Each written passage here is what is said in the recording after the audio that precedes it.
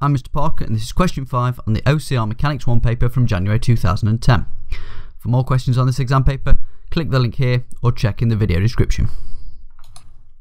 The velocity time diagram represents the motion of two cyclists A and B who are travelling along a horizontal straight road. At a time t equals 0, A, who cycles with constant speed 8 meters per second, overtakes B, who has initial speed 3 meters per second. From time t equals 0, B cycles with constant acceleration for 20 seconds. When t equals 20, her speed is 11 meters per second, which she subsequently maintains. In part 1, we need to find the value of t when A and B have the same speed. Looking at the graph, we can see cyclist A here cycling with constant speed and cyclist B accelerating until t equals 20 and then travelling with constant speed after that.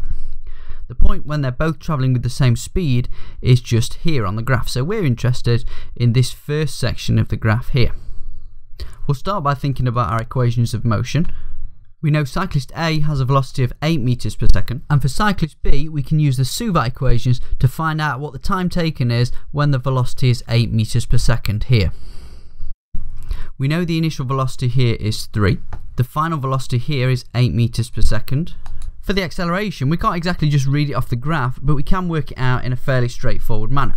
So to find the acceleration, if it's a straight line, that implies constant acceleration, and all that means is we look at how much the velocity has changed and how long that took, so the change in velocity divided by the change in time. Instead of using just this small segment there, because we don't know the time at this point, we're going to use all the way up to 20 seconds here. So the change in velocity is 11 subtract 3. And the time it takes to do that is 20 seconds. 11 take 3 is 8, which gives us 8 over 20, which is 4 over 10, or 0.4 meters per second squared. So we now know the acceleration. We don't know the time it takes, that's what we're trying to work out. So looking at our information here, we've got V, U, A, and we're trying to find T. So we want to use V equals U plus AT. Substituting in the values, we get 8 equals 3 plus 0.4T. Subtracting 3 gives 5 equals 0.4t, and dividing through by 0.4, that's the same as doing 50 divided by 4, and we get 12.5 seconds. In part 2, we need to calculate the value of t when B overtakes A. A common misconception would be to think that that's just the point here because that's when the graphs intersect, but remember this is a velocity time graph and not a displacement time graph, so that won't work.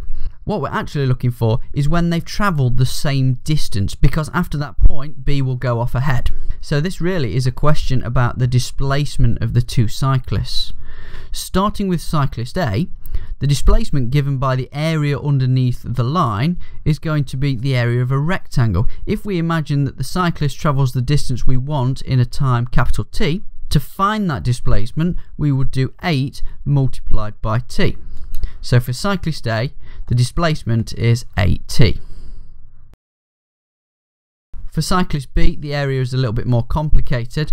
So the area of this trapezium will be a half multiplied by the sum of the parallel sides, so that's 3 plus 11, multiplied by the height of the trapezium, which is 20.